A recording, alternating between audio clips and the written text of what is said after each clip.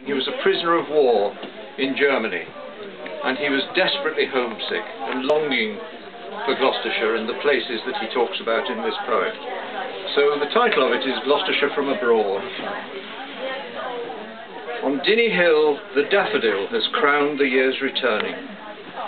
The water cool in Placket Pool is ruffled up and burning in little wings of fluttering fire, and all the heart of my desire is now to be in Gloucestershire.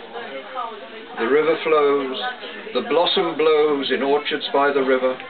Oh, now to stand in that, my land, and watch the withies shiver. The yearning eyes of my desire are blinded by a twinkling fire of turning leaves in Gloucestershire.